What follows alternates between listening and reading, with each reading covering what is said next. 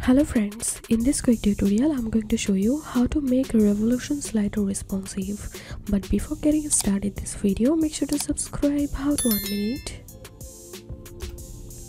So first of all, click on slider revolution.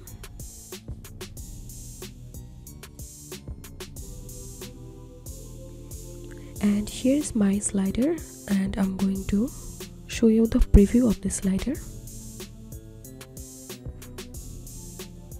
So here is the desktop mode, and here is the laptop mode, tablet and mobile device. I want to make the slider elements a little bit bigger on mobile device, so I'm going to edit this slider.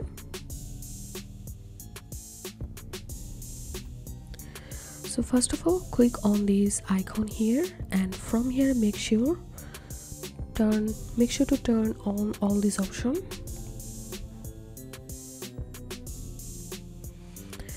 So after turning on this option, I'm going to my mobile device, and here you can see mobile are selected now, and here we can see the mobile device.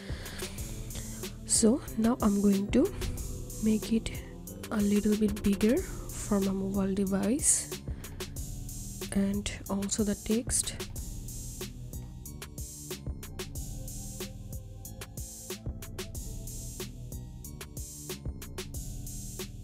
So after that, I'm going to make the button a little bit bigger, and I want to change the button background color, and then I'm going to save this. And if you want to change the size of your tablet mode, then you have to select the tablet mode. Then you can easily change the element size easily.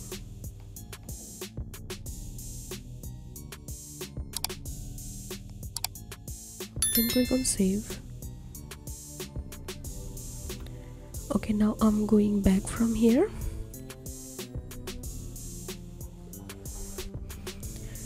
and now if I show you the preview,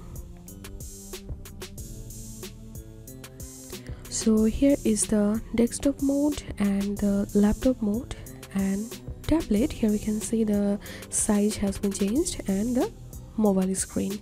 So that's it for now. If you find this video helpful, make sure to subscribe. How to 1 minute. Thanks for watching this video.